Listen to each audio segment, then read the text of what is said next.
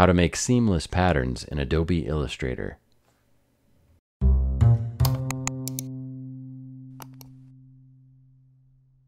Hey guys, Kerry Hawkins here with my first Vectormade tutorial of 2019. Sorry it's taken so long, but I am working on some personal projects and we'll probably have some of that content on here at some point in the future too.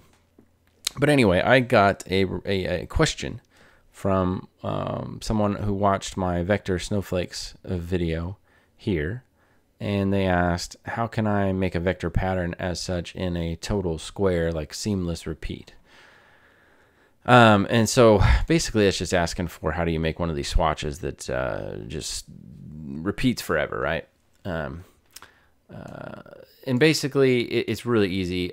You can kind of create the pattern here in Illustrator. All I've done is open up Illustrator, and this is just like some vector snowflakes that I've had for a while that I used in that last video.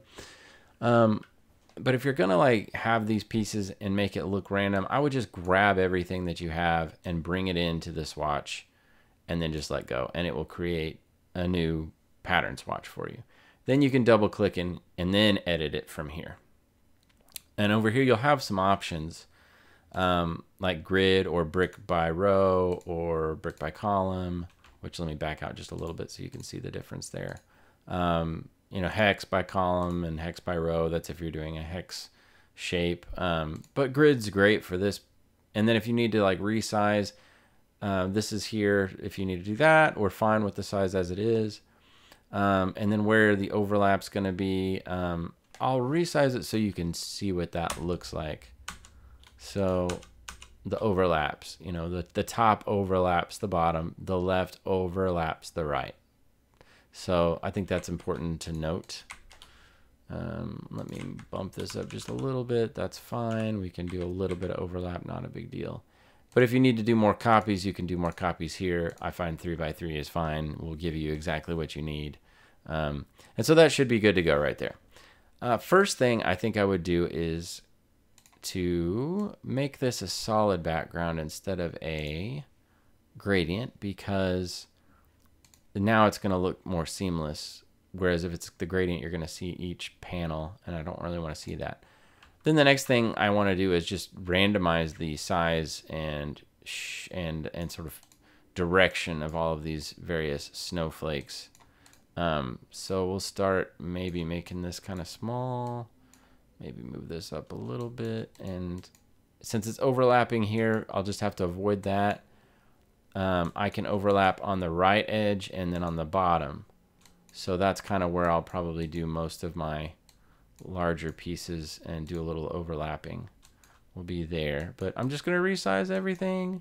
And you know, cool thing about doing this is you can see it change in all of the panels as you're making it, so you kind of get a sense for how this pattern is going to behave when you finally do use it in your own application.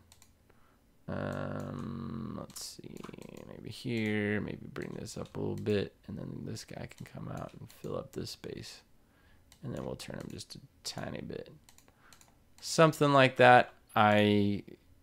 Yeah, for this I think that's fine. When you're done, you hit done.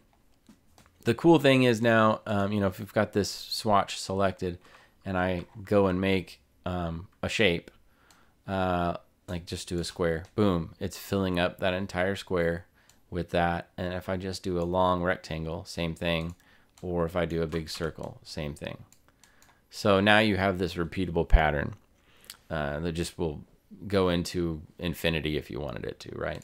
Only to the limits of Adobe Illustrator. So that's pretty much it. It's really simple.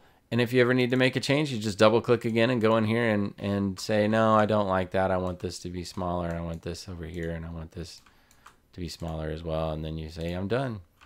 And you know, it will make changes for you as you're doing it. So it's pretty easy, very simple to use, very handy if you've got a pattern and you need it to be various sizes in all sorts of different applications. So let me know what you thought of that tutorial. Leave a comment down below. Go ahead and like, subscribe, hit the notification bell, because subscriptions are meaningless on YouTube. Why do they have them? I don't know.